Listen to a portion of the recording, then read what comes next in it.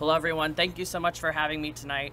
I'm really excited to share about a topic that many of you might be a little bit aware of if you've been around for the past 7 months. I don't know if you've heard of the word coronavirus or COVID-19, but it's very relevant and something that has obviously impacted a lot of us. So when we think about this word of isolation, we've been learning a lot and how it's impacting our mental health. So we've learned how to live differently, how to love differently, maybe how to learn and experience our world in a different and new way. If you would have told me 365 days ago that I would be working from home with my dog sitting on my feet, that I would be hiring staff members without ever meeting them in person, if I would be living 2 miles down the road from my grandparents but not being able to give them a hug, I would have looked at you like you were a little bit crazy. Now, when we talk about this idea of mental health and isolation, it's something that's very relevant for us and something that most people are probably very aware of. If you haven't been impacted by this mental health crisis, you've probably known someone that has. So when we think about this mental health component and its effect on our mental health, I want to go over some brief statistics for you. We don't know a lot about the long-term impacts of what COVID-19 has done to our mental health, but we do have some research that's come out from multiple different studies in universities talking about different ways and unique ways of leveraging social media and being able to use technology to build that connection with one another. We have studies that have come to show levels as much as 50% for anxiety and depression and those suffering from PTSD symptoms across many different industrialized countries. And being a mental health therapist, I typically work with children and adolescents. That's usually where I thrive. But this is something that's been new for me, is we don't typically think of children and adolescents dealing with isolation because they're typically with a grown-up, they're with an adult and someone that they care about. And so this has typically been something that we have focused on with our older adult population and those who may be suffering from an addiction. But we do know the importance of, as a social worker, one of our core values is the importance of human connection and the importance of human relationships. So when we think about that, obviously we have to look at things new and differently, and going off of this TED Talk, being creative and unique and finding ways to connect with one another. So I want you to think about your life here for a second, do a little bit of introspection. I want you to think about a time when you felt this word before, this word of isolation. Maybe it's been within the past 7 months of dealing with COVID. Maybe it is when you had a spouse leave you. Maybe it is a time that you lost a loved one, or you moved to a new city, or you're the only person in your community that thinks a certain way.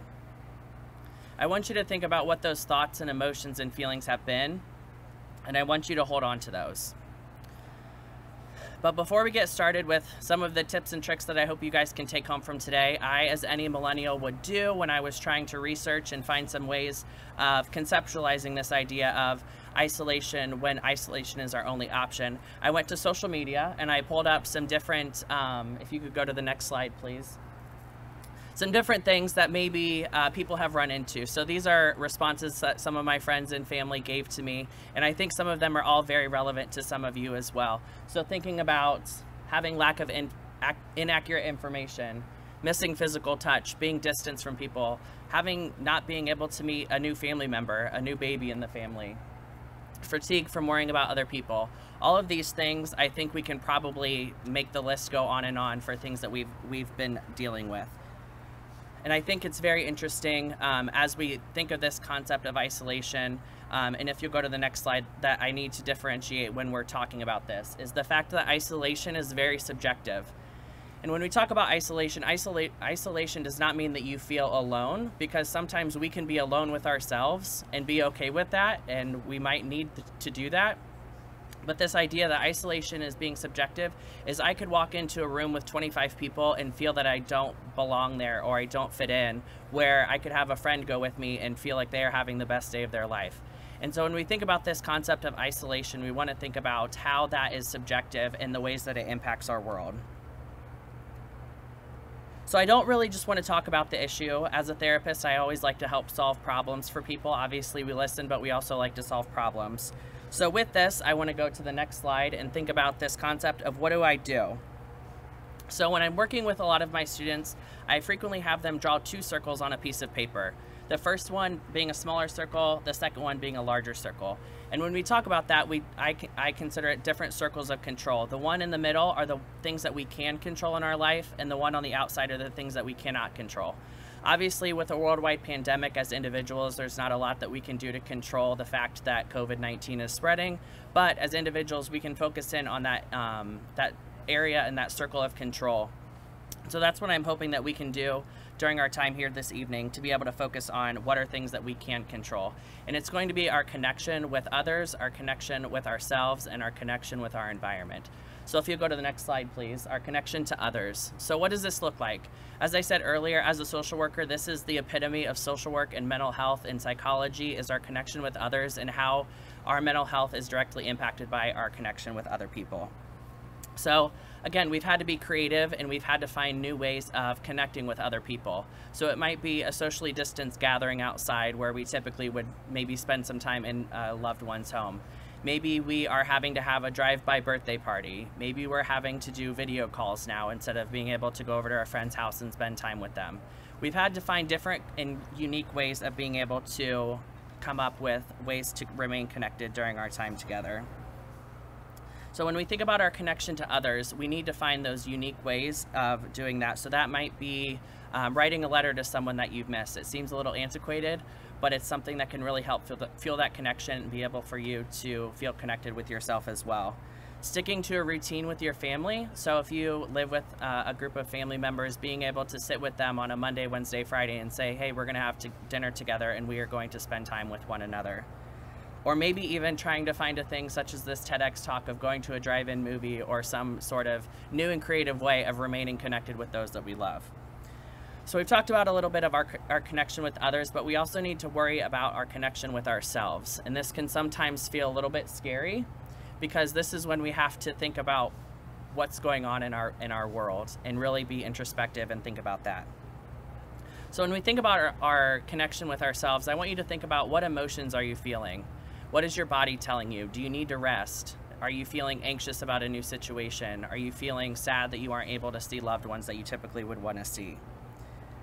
Typically, a lot of us are in overdrive right now. We aren't able to conceptualize what this worldwide pandemic has been like, and our brains are not made to be able to do that. And so a lot of us are putting ourselves in overdrive, working extra hours or finding new things to keep our bodies moving. But being able to focus on your emotions and your bodily sensations helps with emotional regulation and your ability to regulate what emotions you're experiencing and then how you can take that and build that resilience within yourself. If you're a parent, this is the key to being able to help your children too, to be able to regulate yourself as a parent and being able to help your child regulate themselves through this process as well. Sometimes it may take a little bit of extra, not just introspection for yourself. You may need to get involved with a therapist. I have my own therapist as a therapist, and my therapist has a therapist, and their therapist has a therapist. So sometimes we need to reach out to professionals and be able to ask them questions and have them listen and to be able to have them give us tips and tricks and be able to build some of that resilience within ourselves. This third point that I want to make is our connection to our environment. So when we think about our environment, I want you to think of a space that makes you feel safe and at home. It could be in your home. It could be a favorite vacation spot. It could be somewhere that you remember from being a child. Anywhere that you feel comfortable and safe. And when you think about that, I want you to think about the different sensations that you can experience in that time. So for example, if I'm thinking about being in my living room, I might hear my dogs chewing on their bones while I'm binge watching Grey's Anatomy because that's the best show that's ever existed. Or maybe we can smell dinner cooking in the kitchen, or maybe we can, obviously we're watching Grey's Anatomy. Maybe we're feeling a soft blanket sitting on top of us. Being able to feel those sensations, connecting with our environment and connecting with the space around us can be very helpful for us to be able to connect with ourselves and be able to feel a little bit more resilient and calm in that situation when a lot of times we feel out of control. So I typically like to focus on some positive things. So I went back to social media and I asked my friends and family, what were some positive things that came from dealing with COVID-19? And I want you guys to take a look at this and see if any of these things resound with you, or if there's anything that maybe you might be surprised by.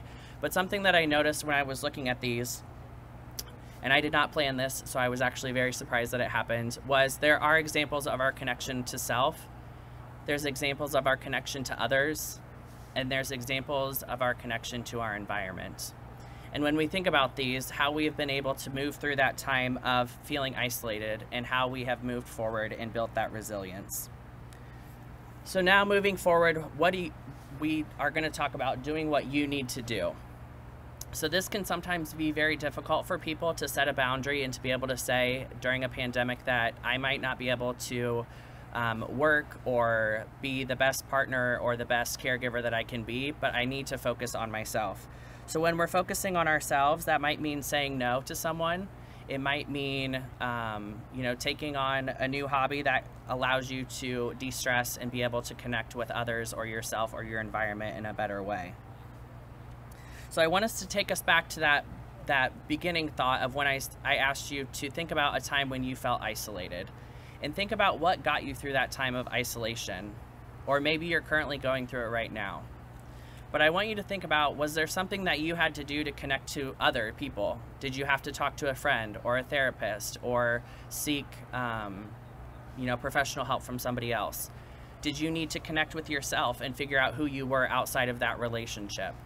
Or in who you were in that new city, or who you were in terms of what your belief system was? Did you need to connect to your environment in a different way? For me, I started a garden when COVID-19 started, and I have tomatoes out the wazoo now.